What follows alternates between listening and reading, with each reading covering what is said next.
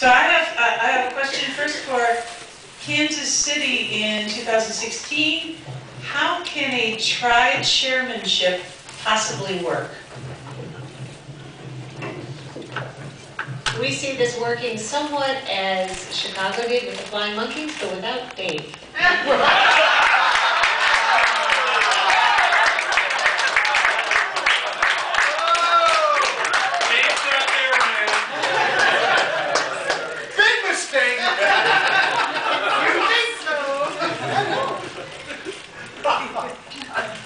I'm sure Dave is real happy to hear that.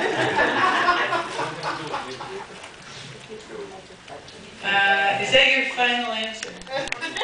All right. DC in 17. Where are you all? Behind the, behind. Yeah, I'm sorry, you're on the other side of the speaker thingy, so I couldn't necessarily see you. Warren, it's not that I'm going to ignore you. Why did you choose to bid for an already crowded 2017? Good question. Well, when we began our search, it was not a particularly crowded year, and we knew that all years would involve some competition. So we decided that we would go with wherever we could get the best deal. And DC with the Marriott Ordman Park was hands down the best deal. We are not paying function space rental there. Wow. Is this a conscious decision, or they're not asking for it? They're not charging. So, we have a question from Montreal. You had some significant problems in 2009. What do you see the worst of them? Parties obviously being an example, but what other ones you saw were an issue? And what are you planning on doing to address those?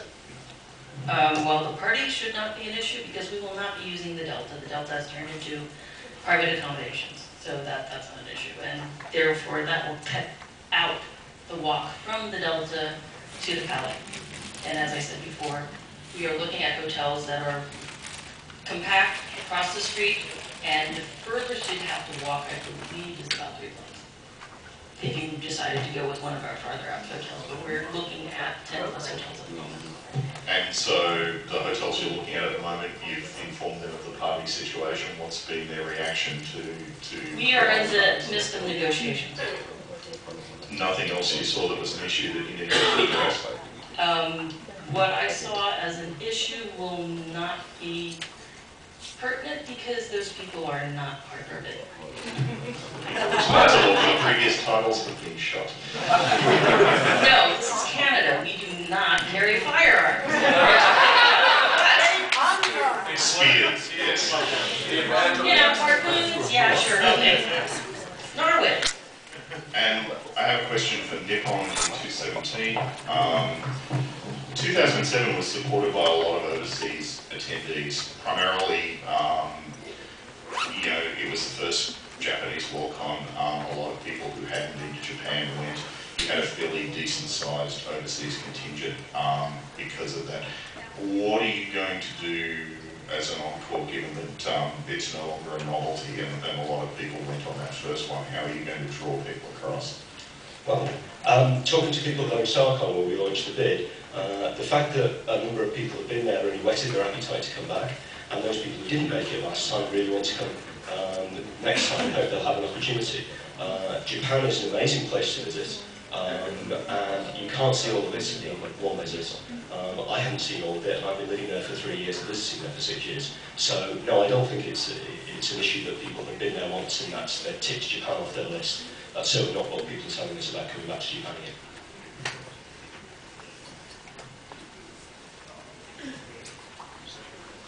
I get your DC question.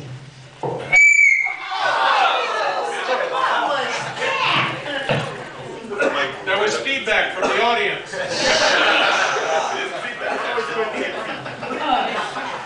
What? Wow. Okay, now that the screens on every single iPad in the room have been shattered, will DC 17 be the beneficiary of surplus funds from World Fantasy 2014?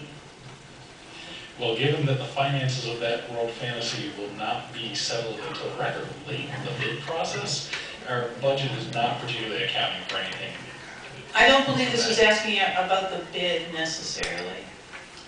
So Of do you think, the Worldcon? yeah, it doesn't say, really, if it's the bid or the Worldcon, would they benefit from getting surplus funds from the World Fantasy? If there were a surplus from the World Fantasy and a need to actually move funds into a Worldcon, then Wawa might vote to do such, but there is no plan for that at the moment. Wawa. I envision somebody sitting in the middle of the floor going, Wawa. Well, do you expect, he's giving me all your questions, I don't know why. Do you expect any impact from running on Gen Con's traditional weekend? We don't particularly expect much. They are across a few state lines, and everything in that range has something big on the weekend, whether it's Gen Con, Pensic. The whole mid-July to Labor Day run is full of big conventions, and we are one of them. So no, I don't expect a particularly large impact. So I have a question for Dublin.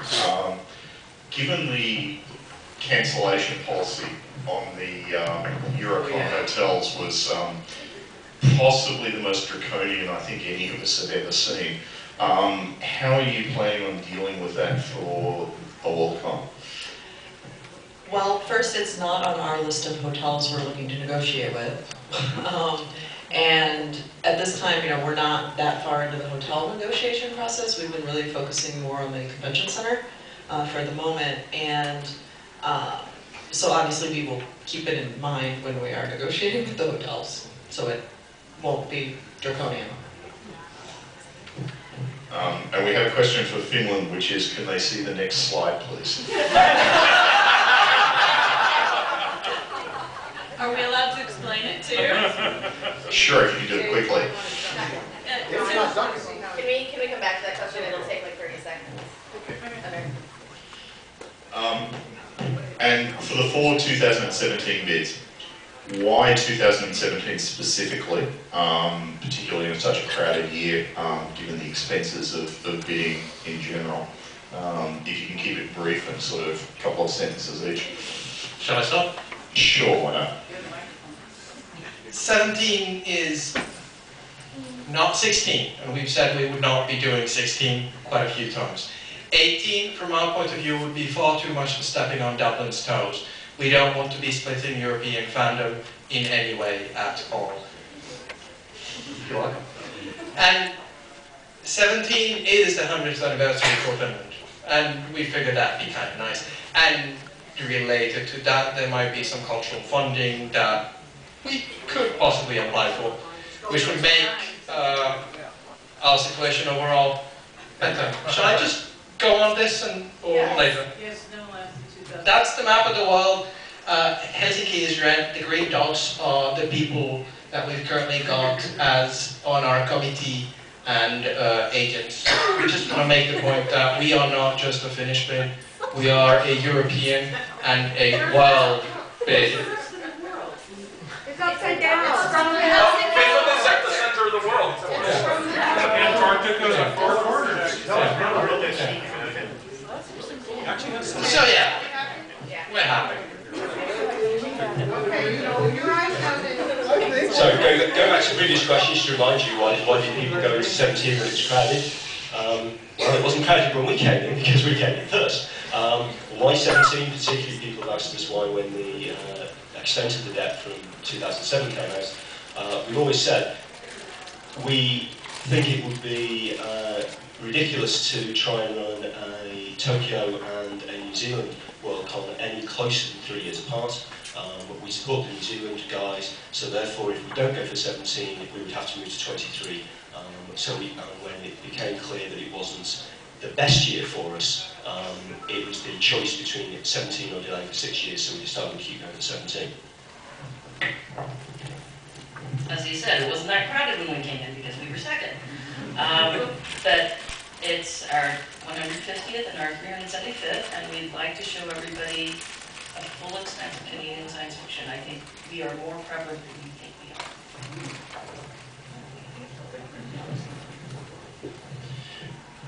Well, I pretty much answered this earlier. I will repeat to a degree. You bid when you have the convergence of facilities and committee, and I believe we have great facilities and a strong committee. So we're bidding for 2017. Thank you very much.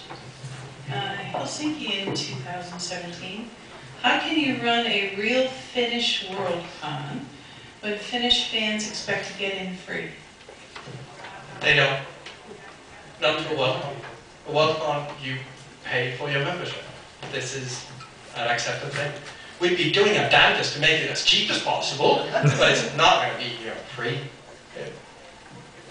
Our previous budget had our membership rates attending at around 90 euros, maybe even 80. So we do want to make it affordable, but everyone knows that Worldcon is not free. Including Finns! And New Zealand in 2020. How can you possibly staff a Worldcon in New Zealand? Where will the staff come from? Well, we have actually some experienced con runners in New Zealand. Also, we will be making outreach to basically con runners all throughout the world for assistance in running a Worldcon in New Zealand. It will not be strictly New Zealand effort. We understand the need to have a diverse and wide-ranging committee base and fan base working on and running the convention. So outreach, outreach, outreach. So I have a question for KC in 2016. Is your site within walking distance of Sheridan's frozen custard location? I'm afraid not. They are all within driving distance, but they are all in the suburbs.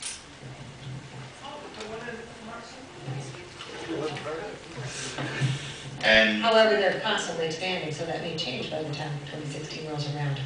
have you thought of having a franchise inside the convention center? We could ask. Actually, I think the closest one is at Crown Center, which is on the other edge of downtown. So I'm incorrect about it being in the suburbs, but I think there is one actually in Crown Center.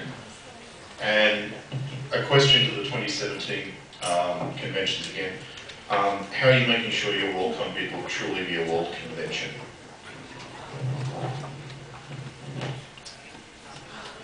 Well, DC is very well connected to the world through its airports. We are served by Washington Dulles and by Baltimore Washington International, and also there are some international flights into Nashville. However, we have been recruiting to the best degree we can from outside the U.S. We did finally find some non-Americans who were willing to stand and be counted. But we do have great connections around the world. Many of us have worked on foreign Worldcons before and would be willing to do so again. And we believe that we can bring in international con runners the same as we have done to them. Canada, like the United States, is the mosaic, it's not the melting pot. So we feel that we already have a large chunk of the world with us and we can outreach to them, especially the Francophone community, which is the international French community as well. But, you know, if we want to go English, we have the only Gaelic talk outside of Ireland. We have communities from Scotland. Canada is really much more international than the United States in that aspect. Shots fired. You know, but again, we have good relationships all over. Whoever wins the election in 2015, I'm sure that some of the other bidders for 2017 will be joining that con committee. So in terms of the international representation of the con committee, I think all of us bidding for 2017 will have a reasonable spread of people on the committee. In terms of making it international, Japan is one of those weird and wonderful international places that a lot of people really want to go to. And we think we have one of the most international cons we've ever had for a Worldcon in 2007, and we hope to replicate and deepen that for 2017. one of the reasons we're bidding for Helsinki in 2017 is to have a better way of bringing together European fandom in particular, but also by extension fandom globally, not just Anglophone or Francophone fandom, but fandom everywhere. And we had a map. We got people already on board from pretty much everywhere, and we want to get the wonder of Worldcon to everyone. And we know that in order to get that to go through, we need to have people who know how to reach local fandom. It's not the same as, it's not conventions everywhere. Having people that know how to reach out to fandom that's not connected to this fandom yet is one of the main things why we're doing what we're doing. And a question for Nippon 2017. A co-chair situation is generally very difficult, possibly made even more so by different nationalities. How do you see your co-chair setup working? The main arrangement would be that my co-chair, Kodama, would focus on the internal stuff in Japan, the site, the Japanese guests, the Japanese organisation. I would focus on the international side. The communication between the circles is good. His English is now fairly reasonable. Those of you who've known him can see his English gets better and better over the years. My Japanese is improving. I can now hold a reasonable conversation in Japanese. So I think the communication there wouldn't be an issue. And we worked very well together, and we did on 2007, where we worked very closely together on our areas there.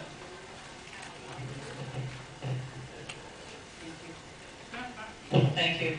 For Dublin, what's the bad joke? Thank you.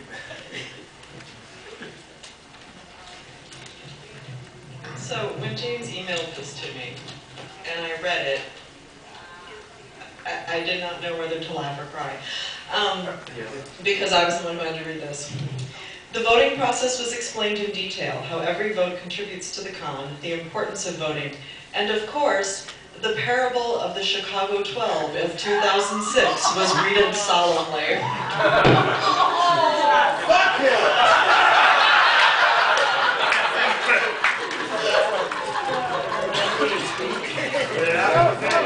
Yeah, we really needed that. So we have a general question to the bidders, and I'd ask you, whoever wants to dive in on this, and we'll know if you didn't, and you should keep it brief, please. What will you do to bridge the generation and race gap so I'm not attending Old White Man Con 37? I did not write this, because I'm an old woman of 56. So, I got my mic, so I'll start. Finnish fandom does not really have an age problem. We've got young people continuously coming in and staying in and going on and being a part of fandom. Of course, they are Finns for the most part, but they're not all Finns. We are very inclusive, even in Finnish fandom. And we think we have solutions. We'd like to show our solutions to the rest of the world. Maybe even you could learn something from us. Old white man convention. No, I think I can comfortably predict that. Not the convention dominated by old white men, even though one of the two co-chairs is, by then, an old white man. 2009 wasn't dominated by old white men. I'm obviously not. I think Montreal is one of the most international cities on the planet, and we've recruited from them, and we'll do it again. New Orleans is a young town, and we have a lot of young fans. And what we have is passion and energy about everything we do. So I don't think that would be a problem at all. I mean, our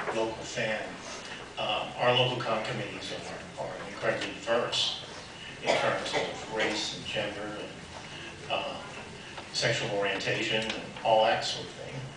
So I really don't see that as an issue. We will do outreach. We are very open to ideas, and I'm quite enamored of Detroit's idea of a scholarship. So we've been going through these issues, and so we are an international city. We voted one of the National Geographic's top 20 cities in the world to visit, and so I think that our New Orleans Worldcon will be diverse. We have been actively attempting to recruit younger people to work on our Worldcon, to be brought into con running in general. And as a result, I think the average age of our committee is lower than it has been in the past. We also will take talent and interest wherever we find it. We do not pay particular attention to a person's age, although we are encouraging younger people, or race or anything like that. We have a fairly diverse committee already, and people that we have been talking to, and we will continue to work on that.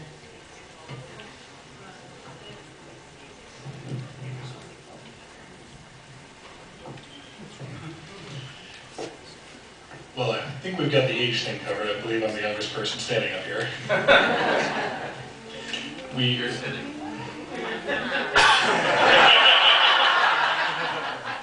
However, in general, our committee is fairly broadly diverse in age. We are not as diverse as we might be in terms of race, but we have been inclusive of people of color where we can be. And as DC itself is a very diverse city, we hope that our local outreach will help contribute to the overall diversity of the convention.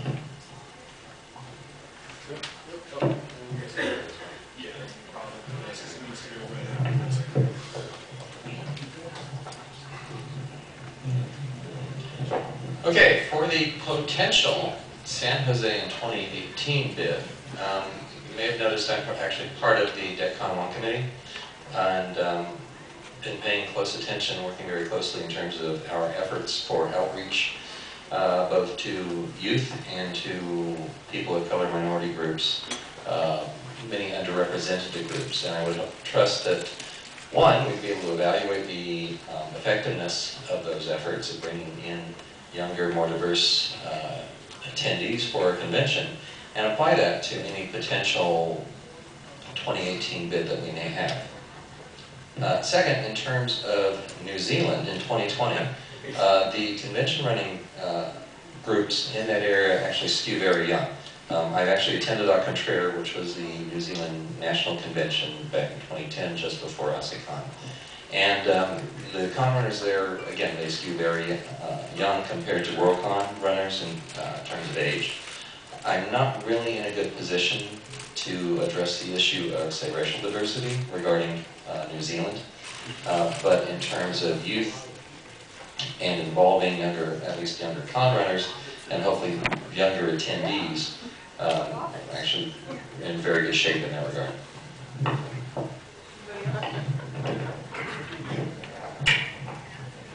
Much like Dave, I'm not really in a good position to talk too much about racial things in Ireland.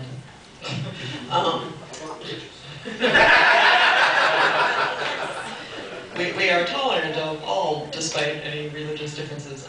We do have a fair number of younger folks, though, who are working with us in the planning and everything. And I know certainly outreach will be done to other groups.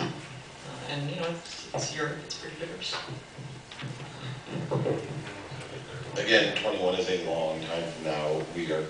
We'll definitely build on any efforts by all the wonderful conventions coming before us. With our local convention in Dallas, we're trying to go where, quote, non-traditional old white guy fandom is and promote. I'm seeing very diverse crowds at the Dallas Comic-Cons and Sci-Fi Expo shows that they have there. We have booths there. We're talking to people. Interest in our local literary convention goes up every year. We only get a few people buying memberships, but they're stopping and talking and asking questions, and we're trying to say, this is a great fun community, come join it, and we'll be building our Worldcon, to start with, out of the community we're building in the Dallas area right now. Obviously, 22 is far in the future. We will build on anything good that comes from the years in front of us. However, if nothing good comes from the year in front of us, we will execute a plan of targeted assassination.